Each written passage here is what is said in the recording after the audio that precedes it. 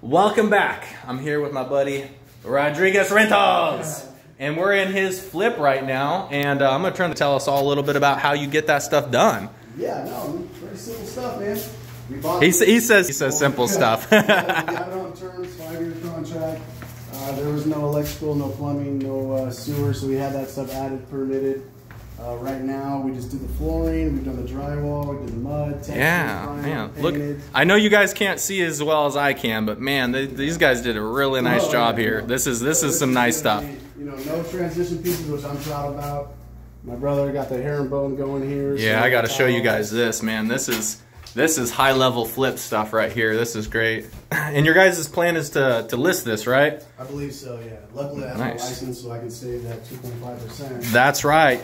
This is a shout out to get your real estate license. This is done. All the cadet heaters have been added with these touchscreen things here. And man, that's really nice. See, like when I just put, I've only renovated rentals because I haven't really like flipped anything but a condo. Yep. But that's nice stuff. You don't put that in rentals. No, it was gonna be a rental, but once we decided that we were gonna flip, we thought, okay, we need to get. Yeah, you need to start doing the nicer stuff. Yeah. I mean, this is almost done here as well. Wow. Windows are new. Everything's new. Yeah, you said you put in some of these windows, huh? Yep. And then right here we actually have closets and doors coming today with trim. So we'll rip up the pieces for the flooring, and then we'll get the trim laid and the back bathroom done. And look at this. How much money you think is right here in DeWalt stuff right here? See, this is the barrier to entry people don't talk about when you're talking about flipping. You got like probably like $3,000 worth of equipment here, and that right there is probably just that's $3 grand right there, and you got another $3 grand right there, and that doesn't include like any materials. That's just the tools. The Milwaukee tools is where it gets crazy. Oh, you got Milwaukee. Oh, man, they got the Milwaukee and the DeWalt. My brother's the electrician, so all this stuff is rubber gated, and it's like really, I mean, it's just expensive. Wow. That thing right there is probably like $45. Man, a $45 electrician screwdriver, man, that's crazy. And there's that PEX plumbing they put throughout the entire house. Brand new. Were you guys down there putting that plumbing in too? Oh, you know it. Oh my gosh, this guy right here, this guy's a beast. So all these are all done, so everything's done. Yeah, and these right here, these connect to the cadet heaters there.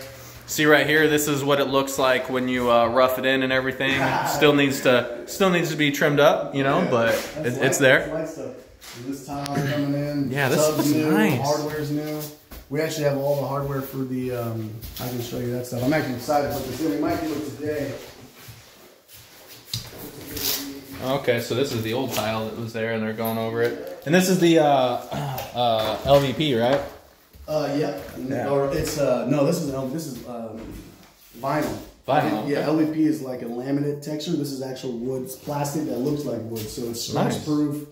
It has some pads underneath it, so you don't have to have the laminate underneath it or whatever. Nice. But I'm excited to put this stuff in, and we have the whole shower kit going. Yeah, so shout out to these guys right here. That's the good stuff. There you go. That's the good stuff. Yeah, make sure to sponsor this video. Yeah. Right. And then we'll do the right now.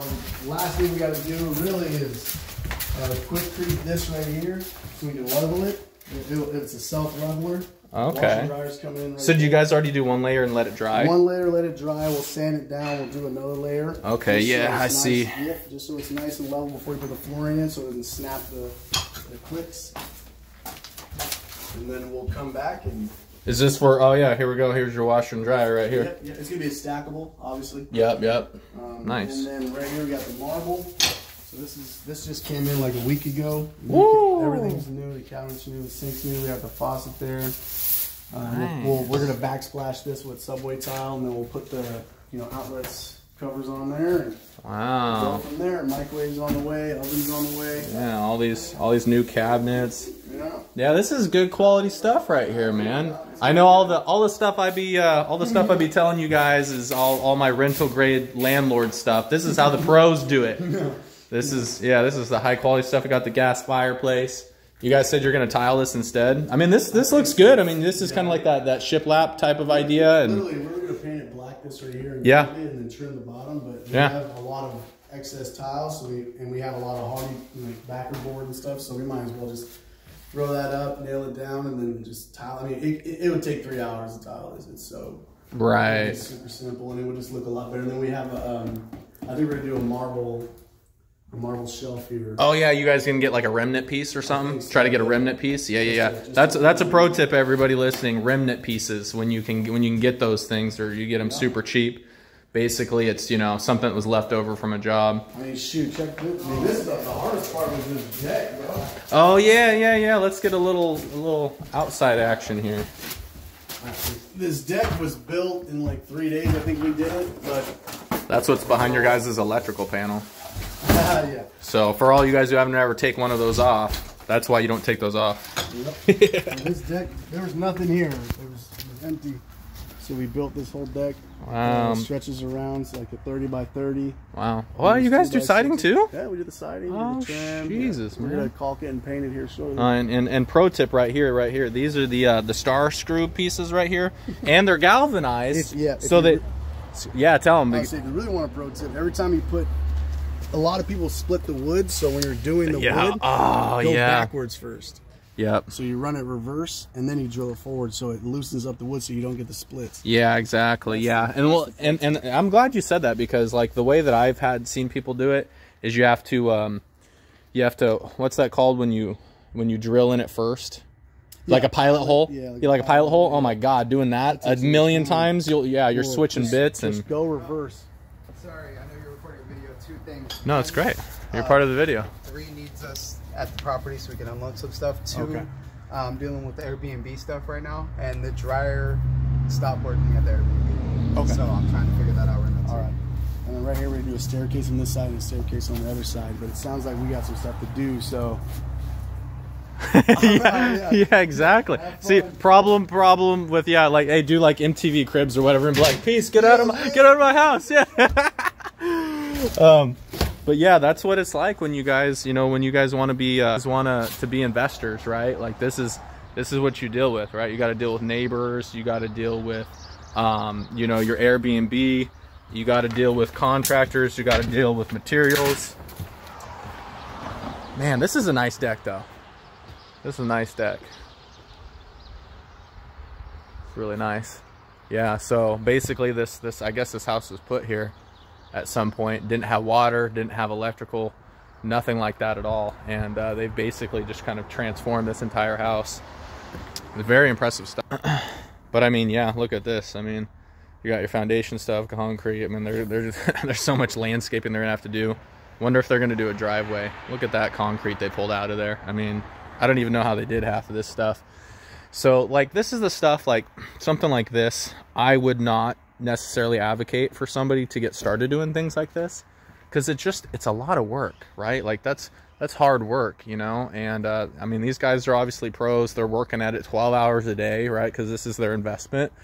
But me, like, I've never done anything like this. I've never done any like super hard work where it's, well, not saying I haven't done hard work, but basically, it's a lot of work. It's a lot of upfront capital, right? Like they're doing a lot of work and they're trying to make this money, which they're going to. I mean, I think after talking to them about the comps and the ARV and the neighbor's house and all that stuff, I mean, I think they're definitely going to make 6 figures on this flip.